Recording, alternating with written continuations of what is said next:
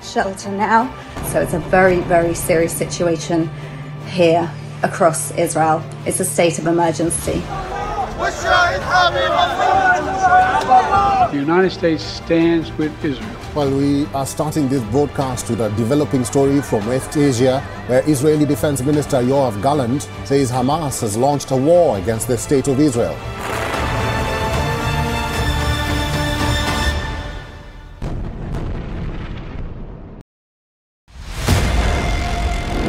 It's easy to tell you a flat story. It's easy to show you what's happening around the world. We do the difficult part. This weapon has been banned, but the US, Ukraine and Russia do not find the bombs problematic. We also tell you why what's happening. A new drug is making a difference in the fight against Alzheimer's. This medicine helps slow down a patient's cognitive decline. We look beyond the text. We give you context. Is China preparing for a war in the Himalayas? And tonight, we come to you with some proof. Hypocrisy is stunning. Do leaders mean what they say? Do they ever say what they mean? To find out how real news affects you, your decisions. Just when Iran took one step in the right direction, its moral police is planning to drag it further back. And once again, the victim will be women. Watch Gravitas. Welcome and thanks for tuning in. We don't impose our views. Did India threaten to ban Twitter? Either that or Jack Dorsey is lying to you. That is Gravitas. We let life breathe through our show. Gravitas, the informed show for an intelligent audience. Hello, welcome to This World. Vladimir Amelyan joins us from Kiev, and he is currently on the front line fighting Russian troops. We believe that the world should be ruled by democracies. I was interviewing you on television a couple of weeks back. That's right. And you said, if you really want to understand Jerusalem, why don't you come here and see it? And you came. Here I am. Mass shooting after mass shooting after mass shooting. Why this cannot be fixed? There are 425 million guns in the United States, which is more than the population. The problem here is Trump has been able to make the argument that this is a political prosecution and that he's being singled out unfairly. Defend our nation. You are saying we could have a cure for cancer. We'll have treatments for many cancers in this decade. And they're going to come from India. Downside is that it could potentially wipe us out. But let's start with the upside first.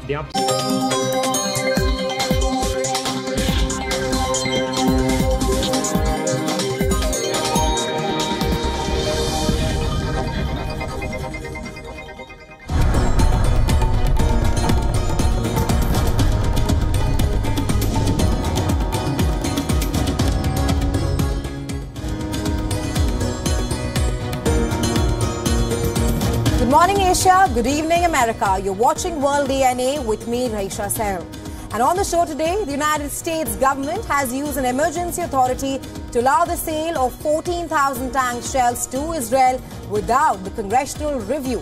While on the other hand, United Nations World Food Programme has clearly said that 36% of Gazans are now experiencing severe hunger. We'll be tracking all of that on the show today, but first, the headlines.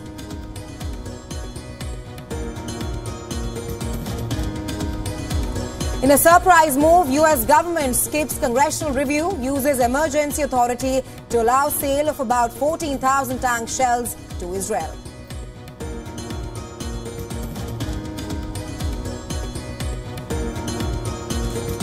University of Pennsylvania President Liz Magill resigns following intense backlash from donors, politicians, following her anti-Semitism testimony before U.S. Congress.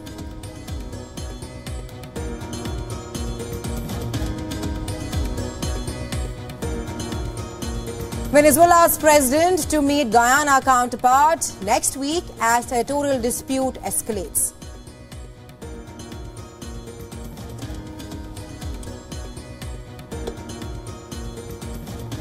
Tensions peak in South China Sea. Philippines accuses China of obstructing government vessels trying to supply to its fishermen with water cannons.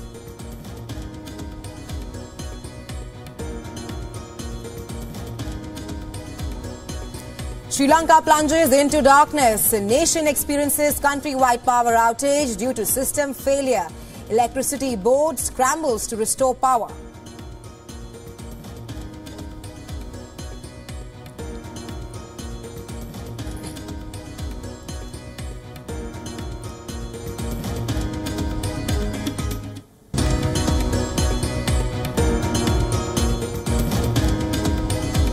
Pressure mounts on Manchester United manager.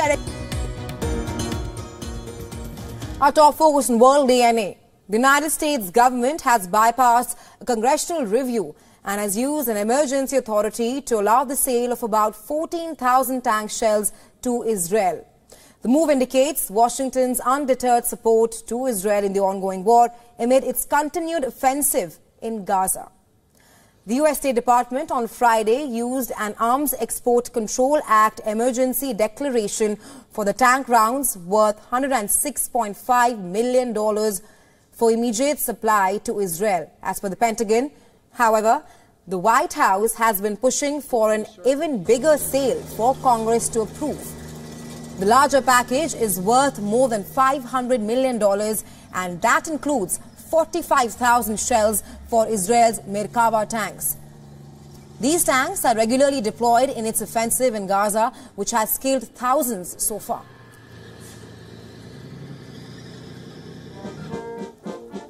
Well, latest move comes as the Biden administration has found it increasingly difficult to pass foreign funding packages in a divided U.S. Congress, where the House of Representatives is controlled by the Republicans and Democrats, and they hold the Senate. Earlier on Wednesday, Senate Republicans blocked an effort to provide more funding for Ukraine to fight its war against Russia in a bill that also included funding for Israel and Taiwan. Yeah, well, I don't know much about it. Well, the U.S. State Department has justified the bypass of congressional review as it says an emergency exists for an immediate sale. Just a day before, the U.S. vetoed a UNSC resolution for an immediate ceasefire in Gaza. However, the military aid to Israel also comes amid an increased pressure by the U.S. on Israel to protect the civilians in Gaza. Meanwhile, Washington has also highlighted that there is a gap between Israel's promises to protect civilians and the outcome. Take a listen. Is the extraordinary difficulty of this task, as Israel is dealing with a terrorist adversary that intentionally embeds itself with civilians. But again, Israel has an obligation to do everything possible to put a premium on protecting civilians and maximizing humanitarian assistance. Meanwhile, the president of the University of Pennsylvania has stepped down.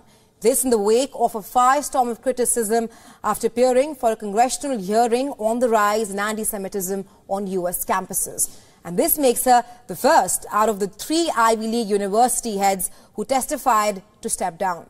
Following university president's departure, the University of Pennsylvania's Board of Trustees chair has also resigned.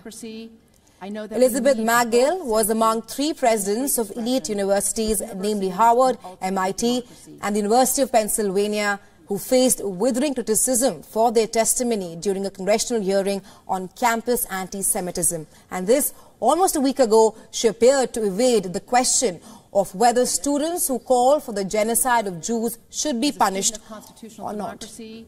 I know that we need both safety and free expression. Ms. Magill, at Penn, does calling for the genocide of Jews violate Penn's rules or code of conduct? Yes or no? If the speech turns into conduct, it can be harassment, yes. I am asking specifically calling for the genocide of Jews. Does that constitute bullying or harassment? If it is directed and severe or pervasive, it is harassment. So the answer is yes. It is a context-dependent decision, Congresswoman. Earlier, a flood of donors, politicians, business leaders and other prominent figures called for Magill's immediate ouster after December 5th testimony before a House committee. A major donor, Ross Stevens, withdrew a $100 million grant following the controversial congressional appearance. Billionaire CEO of Apollo Global Management, Mark Rowan, who gave $50 million to Penn's Wharton School in 2018, renewed his demand to the board of trustees that Magill be replaced following her testimony. Meanwhile, an online petition demanding the university's board of trustees accept Magill's resignation was signed by 2,500 people. Meanwhile, more than 70 members of the Congress called for the firings of Magill and 2 other university presidents who appeared alongside her in Washington on the 5th of December. After Magill's resignation, that is. Now, U.S. Representatives Elise Stefanik said, and I'm quoting her here, "This is only the very beginning of addressing the pervasive rot of anti-Semitism that has destroyed the most prestigious higher education institutions in the United States of America."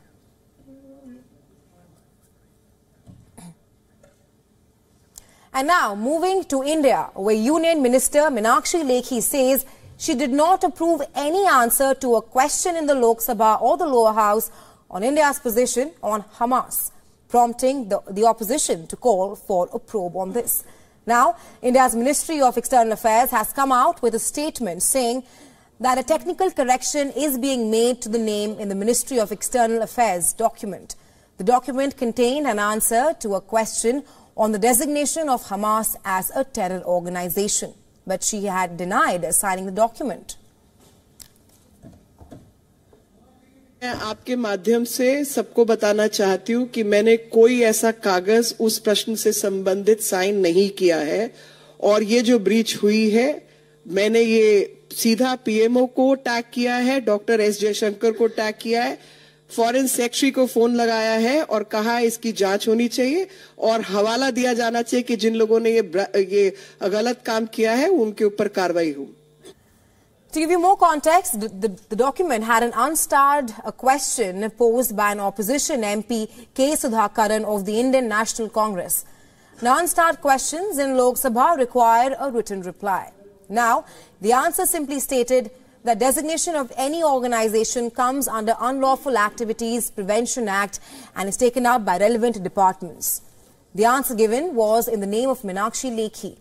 Now, what kicked up the controversy was when Meenakshi Lekhi denied approving or signing the response. The opposition was quick to call for an inquiry in the case. Some opposition members seeking clarification on the matter from the Ministry of External Affairs said that several others, if not Lekhi, then who signed the paper? To which the MEA has now issued a statement saying, "We have noted that Lok Sabha document needs a technical correction in terms of reflecting Shri V. Muralidharan's name as the Minister of State." Lekhi also told the reporters that she had raised the issue. Now, this comes at a time when the opposition leaders are angry over the expulsion of a MP. On Friday, TMC MP Mahua Moitra was expelled in a cash for query issue.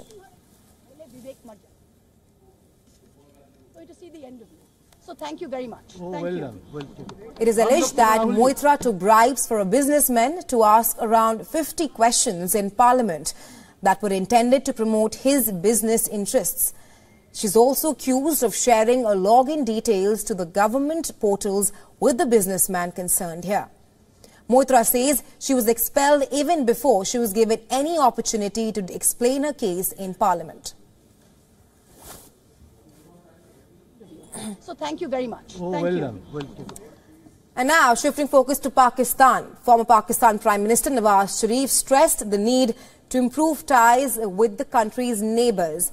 He also made a very bold statement about how he was removed from the post of Prime Minister in 1999.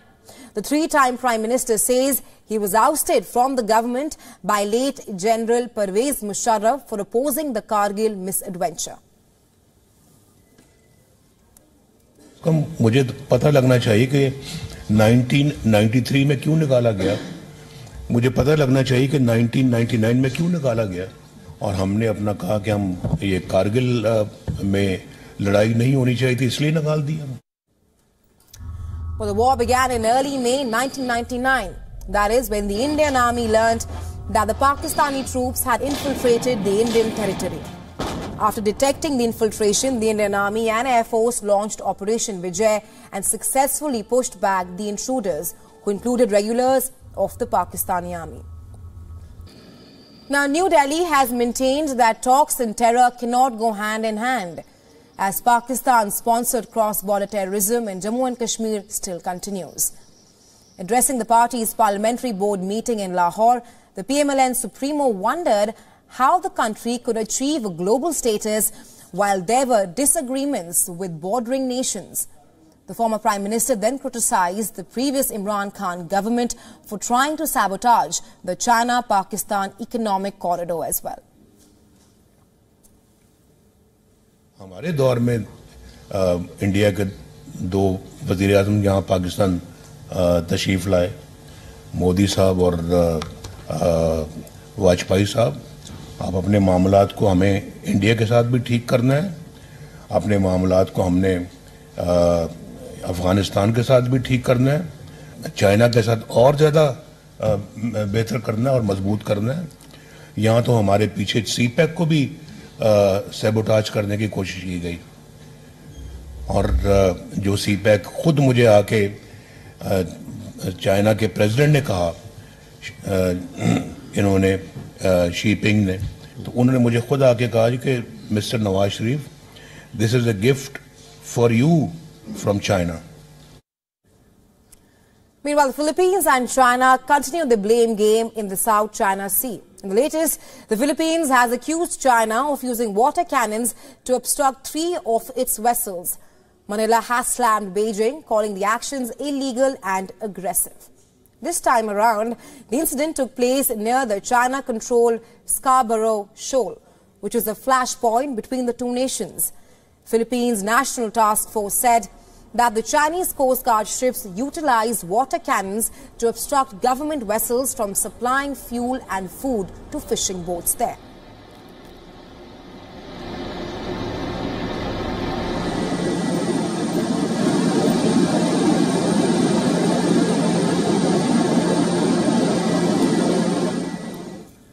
In response to Manila's condemnation, Beijing has said it used control measures against the intruding Philippine vessels around shoal. This is not the first face-off that the two nations have had in the region. Earlier this week, Philippines accused China of swarming a reef off its coast after more than 135 military boats were spotted in the South China Sea. On 23rd of October, China released images showing collision between a Filipino supply boat and a Chinese Coast Guard vessel in the disputed territory of South China Sea. The two countries have traded blame for the collusion. China snatched control of Scarborough Shoal from the Philippines in 2012. Since then, Beijing has deployed patrol boats that Manila says harass Philippine vessels. An international tribunal invalidated China's claims to 90% of the South China Sea in 2016. But Beijing refuses to recognize this ruling. The contested waters have also become a naval flashpoint for China-US ties. US President Joe Biden has warned that the US will defend the Philippines in case of any attack.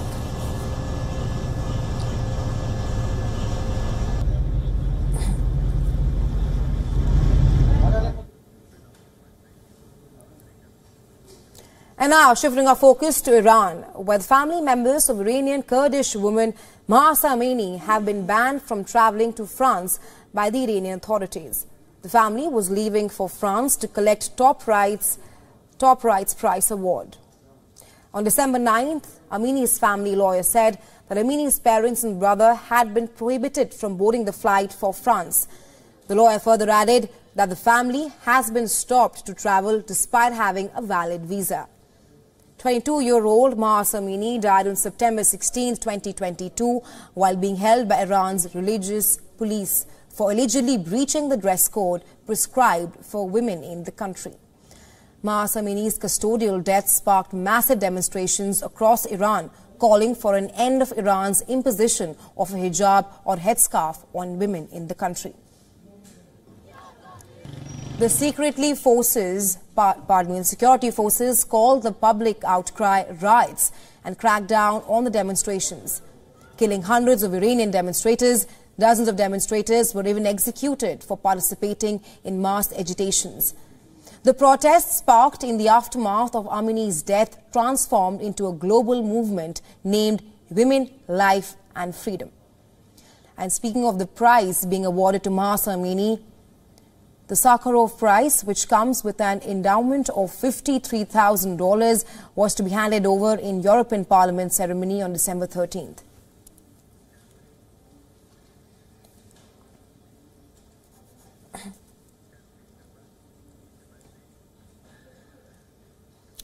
And senior officials from Britain are in New Delhi to add momentum to the ongoing free trade agreement talks. As per the reports, the Indian Prime Minister Narendra Modi is looking to finalize the trade agreement by February 2024, and that is before the country's elections.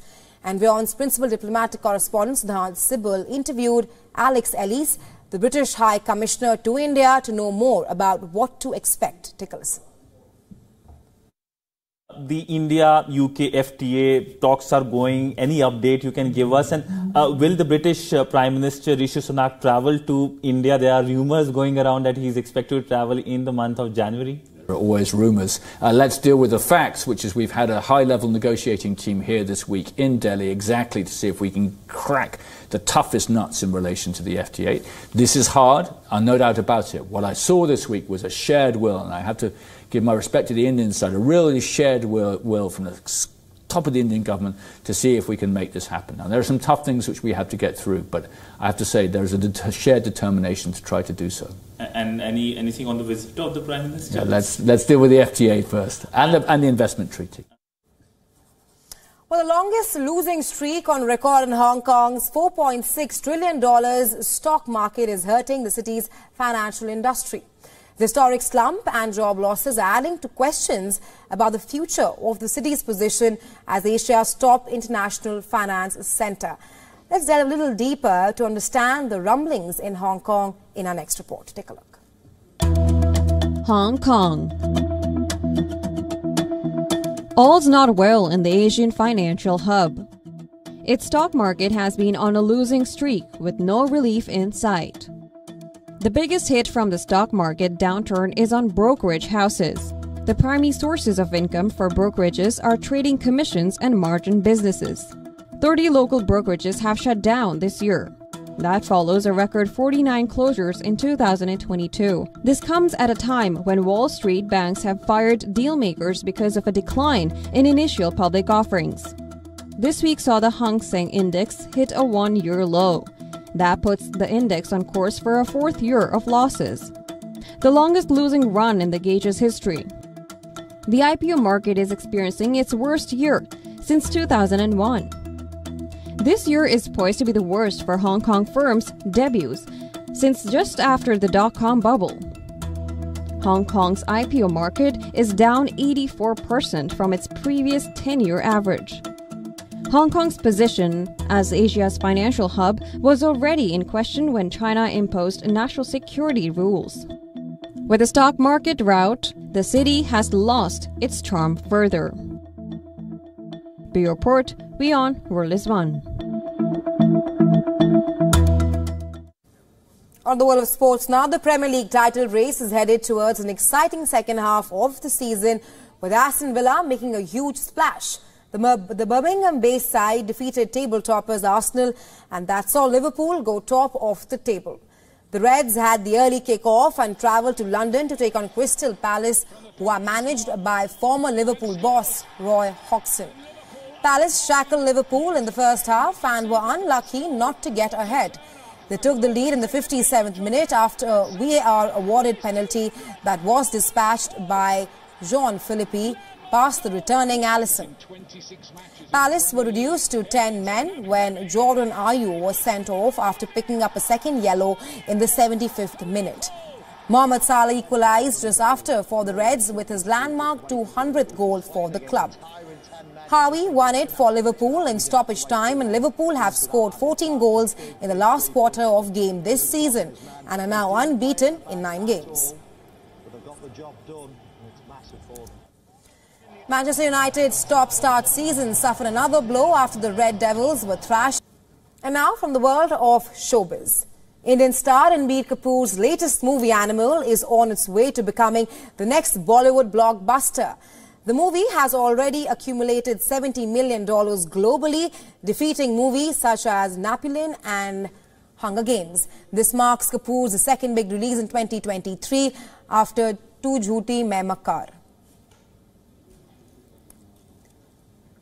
Meanwhile, Vicky Kaushal star Sam Bahadur, which released alongside Animal on December 1st, is also running steadily at the box office. The movie has already crossed the $5 million mark globally. Sam Bahadur has been directed by Meghna Gulzar and is based on the life of Field Marshal Sam Manekshaw.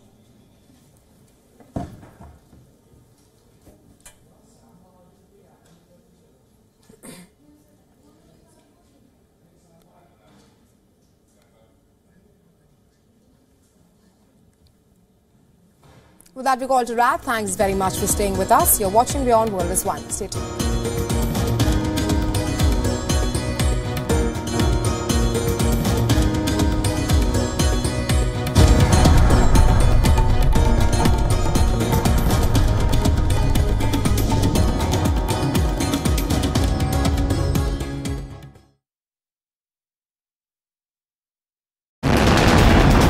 This week on the West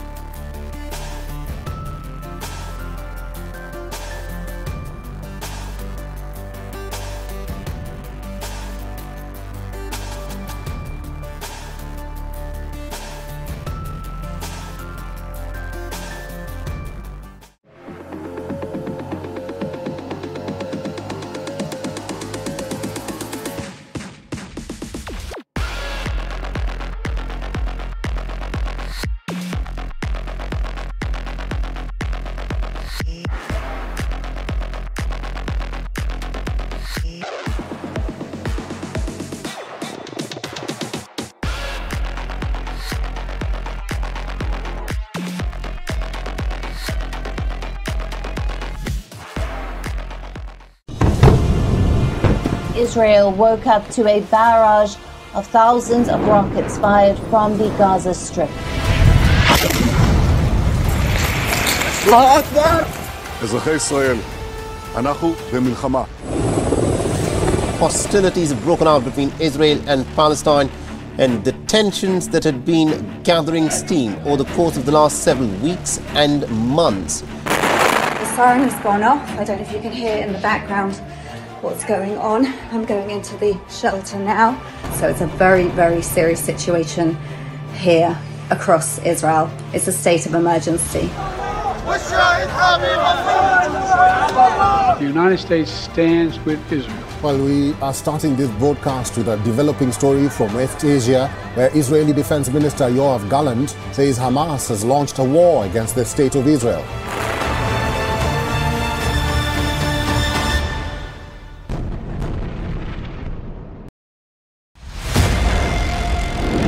It's easy to tell you a flat story.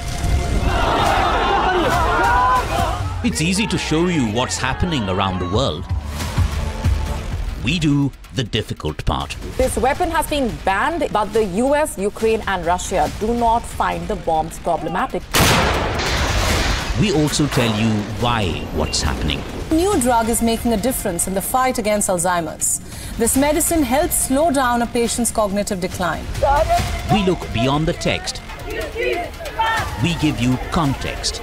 Is China preparing for a war in the Himalayas? And tonight, we come to you with some proof. Hypocrisy is stunning. Do leaders mean what they say? Do they ever say what they mean? To find out how real news affects you, your decisions. Just when Iran took one step in the right direction, its moral police is planning to drag it further back. And once again, the victim will be women. Watch Gravitas. Welcome and thanks for tuning in. We don't impose our views. Did India threaten to ban Twitter? Either that or Jack Dorsey is lying to you. That is Gravitas. We let life breathe through our show. Gravitas, the informed show for an intelligent audience. Hello, welcome to This World. Vladimir Amelyan joins us from Kiev, and he is currently on the front line fighting Russian troops. We believe that the world should be ruled by democracies. I was interviewing you on television a couple of weeks back. That's right. And you said, if you really want to understand Jerusalem, why don't you come here and see it? And you came. Here I am. Mass shooting after mass shooting after mass shooting. Why this cannot be fixed? There are 425 million guns in the United States, which is more than the population. The problem here is Trump has been able to make the argument that this is a political prosecution and that he's being singled out unfairly. Defend our nation. You are saying we could have a cure for cancer. We'll have treatments for many cancers in this decade, and they're going to come from India. Downside is that it could potentially wipe us out. But let's start with the upside first. The upsides are absolutely enormous. The potential uses of this are almost unlimited. I only discovered auto-GPTs about a week ago and started writing about them. And after I started writing about them, Jeff Bezos followed me on Twitter, and all kinds of crazy amounts of people have been contacting us. The show where we get you the week's biggest stories from around this world.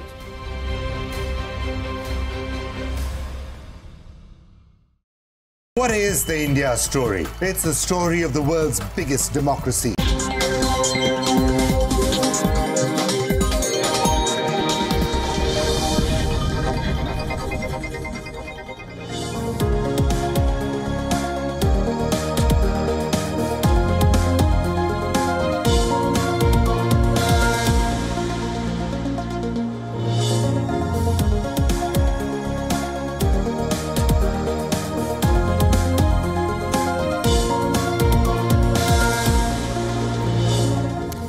Hello and welcome. You're watching WION The World is One. My name is Hem Kaur Surya, and here's a look at all the top stories that we're tracking at this hour. University of Pennsylvania President Elizabeth Magill resigns following intense backlash from donors, politicians and alumni following her anti-Semitism testimony before US Congress.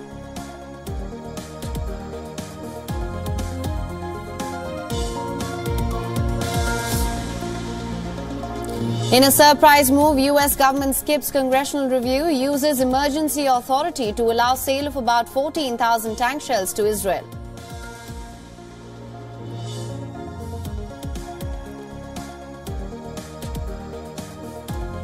Sri Lanka plunges into darkness. Nation experiences country-wide power outage due to system failure. Electricity board scrambles to restore power.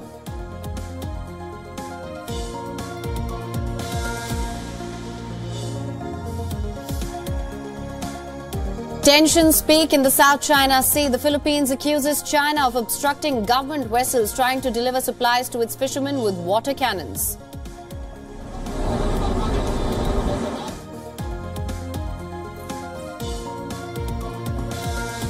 Venezuela's President Nicolas Maduro to meet Guyana counterpart Mohammad Irfan Ali next week as territorial dispute escalates.